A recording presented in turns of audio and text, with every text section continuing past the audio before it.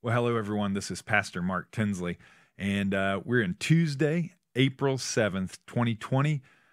We're still doing remote worship here, a remote church, as it were, and I'm going to continue these Bible studies until we come back. I'm going to do them every weekday, Monday through Friday, have them available to you in the morning so you can look at them throughout the day, and I hope they're helpful, and I hope they keep you encouraged. And like I've said many times, we are looking at the book Foundations, 260-day Bible reading plan for busy believers by Robbie and Candy Galati, a study that I did in the past, and I want to share with you now as I go through it a second time. And I'm happy that you're joining me on this journey. Again, sometimes we'll stick to what the Galatis are talking about. Sometimes I'll go off on a tangent to offer my own commentary all the time. But I love this study because it takes you through virtually the entire Bible. It picks and chooses, as it were, the important chapters of the Bible, the real meat and potatoes of Scripture, and takes you through the journey through the Old Testament into the New Testament. I love it. You'll love it, I think. We'll go on as long as we can with this study. Today, we're in Job chapters 40 through 42, so 3 chapters today. They're shorter. I'm going to read those in a minute, talk about them a little bit, but first, let's pray.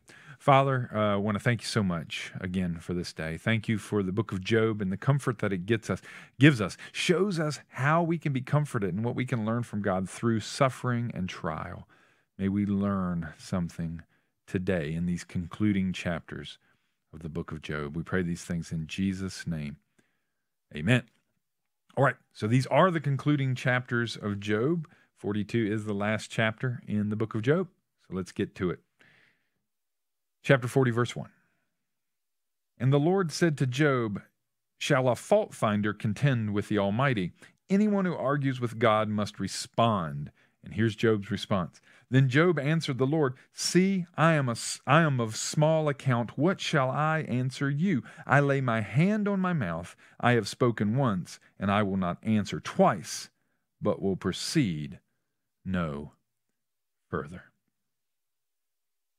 Verse 6, Then the Lord answered Job out of a whirlwind. So this is God speaking again. "Gird up your loins like a man. I will question you, and you declare to me. Will you even put me in the wrong? Will you condemn me that you may be justified? Have you an arm like God? And can you thunder with a voice like his? Deck yourself with majesty and dignity. Clothe yourself with glory and splendor. Pour out the overflowings of your anger, and look on all who are proud and abase them. Look on all who are proud and bring them low. Tread down the wicked where they stand. Hide them all in the dust together. Bind their faces in the world below. Then I will also acknowledge to you that your own right hand can give you victory. Look at Behemoth, which I made just as I made you. It eats grass like an ox. Its strength is in its loins, and its power in the muscles of its belly. It makes its tail stiff like a cedar. The sinews of its thighs are knit together. Its bones are tubes of bronze, its limbs like bars of iron. It is the first of the great acts of God. Only its maker can approach it with a sword. For the mountains yield food for it, where all the wild animals play. Under the lotus plants it lies, in the covert of the reeds and in the marsh. The lotus trees cover it for shade. The willows of the wadi surround it. Even if the river is turbulent, it is not frightened. It is confident, though Jordan rushes against its mouth. Can one take it with hooks, or pierce its nose with a snare? Chapter 41. Can you draw out Leviathan with a fishhook, or press down its tongue with a cord? Can you put a rope in its nose, or pierce its jaw with a hook? Will it make many supplications to you? Will it speak soft words to you? Will it make a covenant with you to be taken as your servant forever? Will you play with it as with a bird? Or will you put it on leash for your girls? Will traders bargain over it? Will they divide it up among the merchants? Can you fill its skin with harpoons, or its head with fishing spears? Lay hands on it. Think of the battle you will not do it again. Any hope of capturing it will be disappointed. Were not even the gods overwhelmed at the sight of it? No one is so fierce as to dare to stir it up. Who can stand before it? Who can confront it and be safe? Under the whole heaven, who? I will not keep silence concerning its limbs, or its mighty strength, or its splendid frame. Who can strip off its outer garment? Who can penetrate its double coat of mail? Who can open the doors of its face? There is terror all around its teeth. Its back is made of shields in rows, shut up closely as with a seal. One is so near to another that no air can come between them. They are joined one to another. They clasp each other and cannot be separated. Its sneezes flash forth light, and its eyes are like the eyelids of the dawn.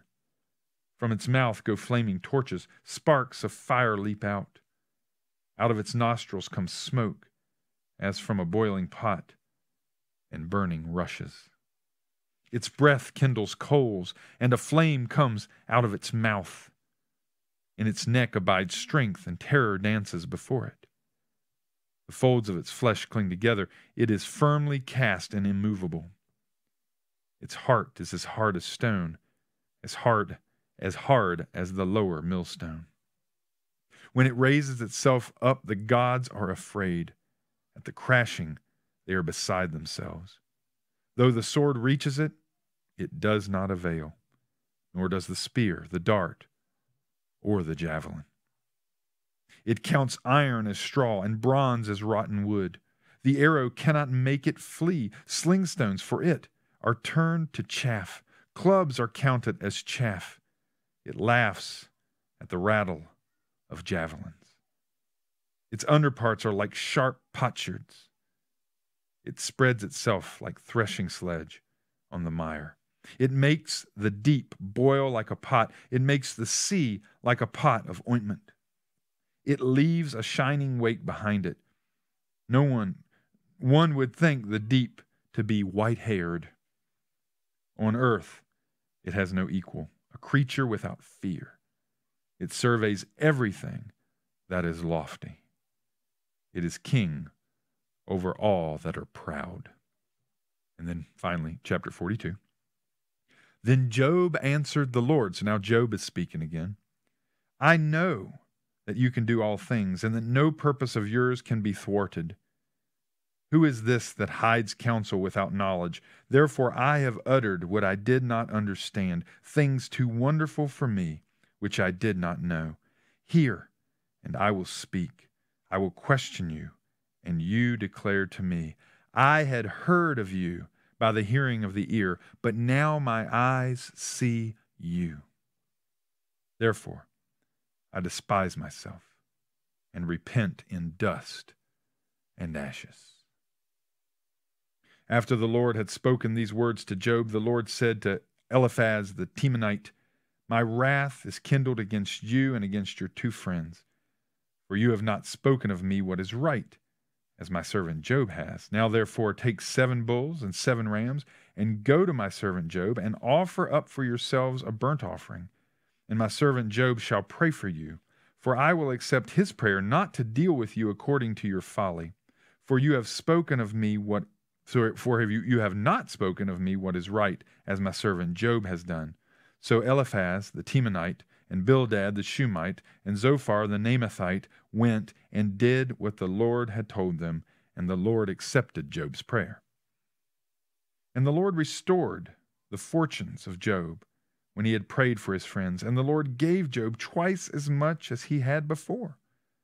Then there came to him all his brothers and sisters and all who had known him before, and they ate bread with him in his house. They showed him sympathy and comforted him for all the evil that the Lord had brought upon him, and each of them gave him a piece of money and a gold ring.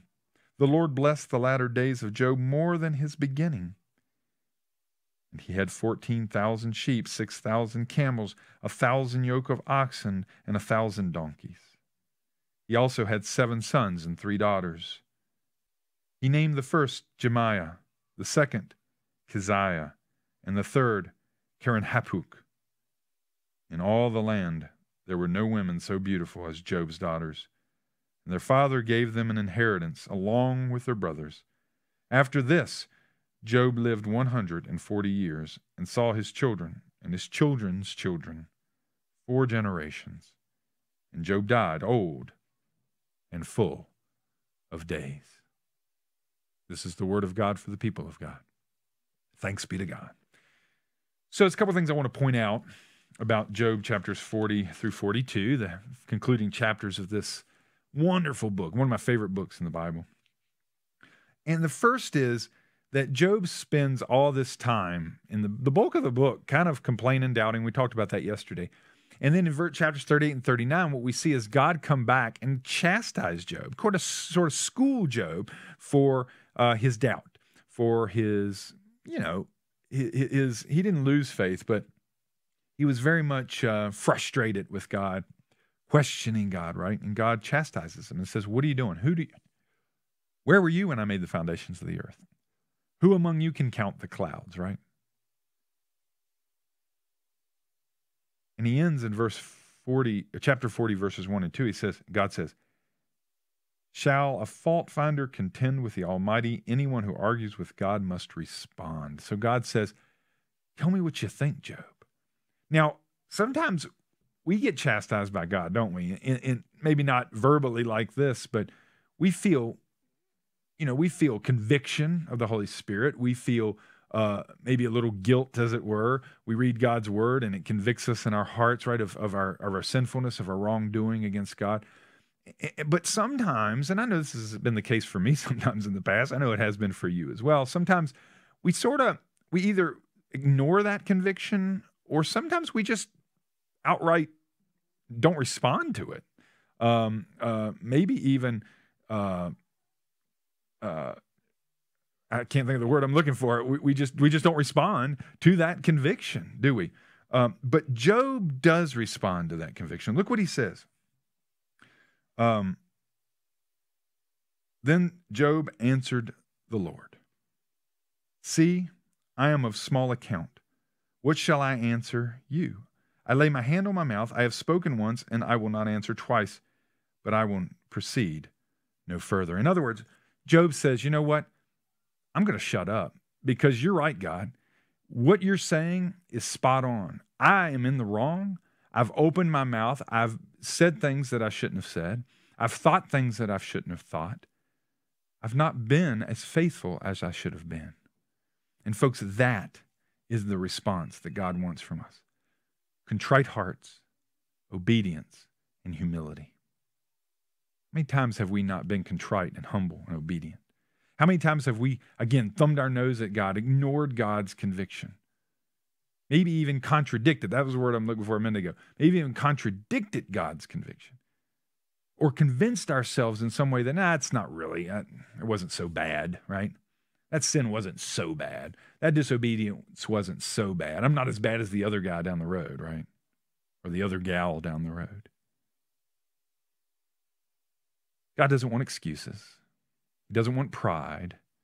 He doesn't want contradiction. He doesn't want justification. What he wants is humility, contriteness, and obedience.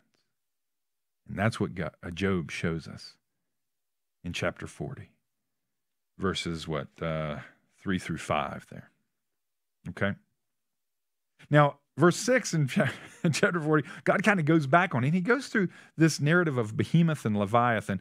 And this is very confusing. Commentators have really spent a lot of time over the years on these verses. I just want to summarize them very quickly. I think it's God coming back, and he's talking about these huge beasts that whatever Behemoth and Leviathan are, we don't, again, commentators don't know what they are exactly, but they were big beasts that Job would have been familiar with. And basically, and this is my interpretation here, okay, so take it for what it's worth, but basically what I think God is doing here is he's saying, look at these beasts of majesty, these majestic beasts of the world, these huge, complex,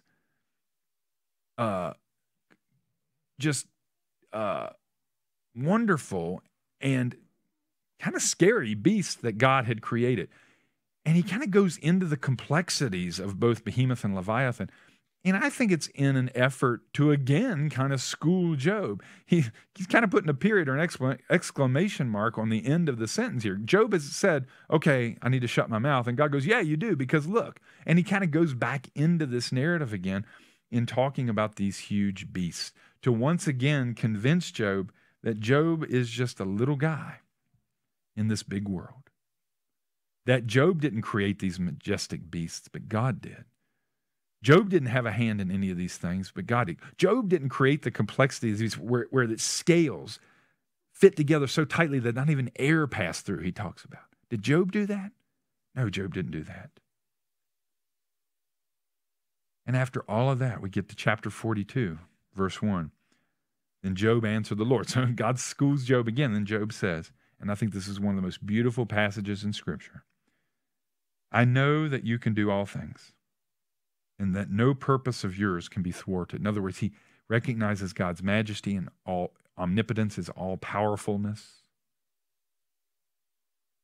Verse 3, who is this that hides counsel without knowledge? In other words, he kind of saying, who am I to go against you, God? So he's admitting here through a rhetorical question that he's wrong, right? He doesn't have the ability to counsel God. It's not him. He should not be counseling God, not the little guy he is, the created being that he is. It's not his place to counsel God.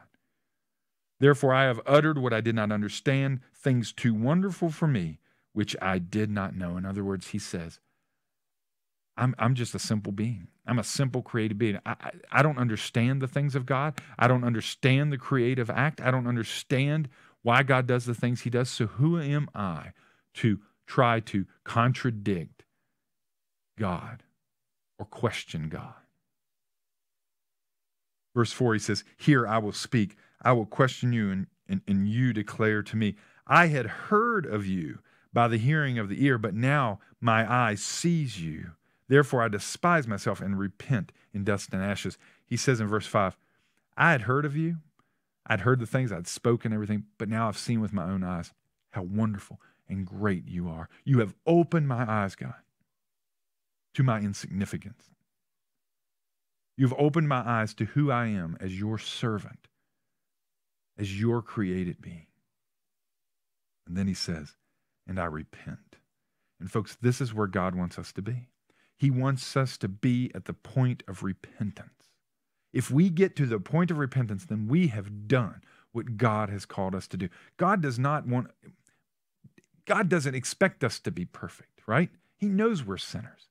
That's why he sent Jesus Christ. God doesn't expect us to do everything right all the time. God doesn't expect us, right, to be infallible. He's infallible. He doesn't expect us to be all-powerful. He's all-powerful. He doesn't expect us to be all-knowing. He's all-knowing. But what he does expect is when we mess up, when we don't do it right, that we're humble, contrite, and obedient enough to say, I am sorry and I repent of my sins. I turn away from them and turn back to you. And that's what Job does. And we all know the result, don't we? Verse 10 of chapter 42.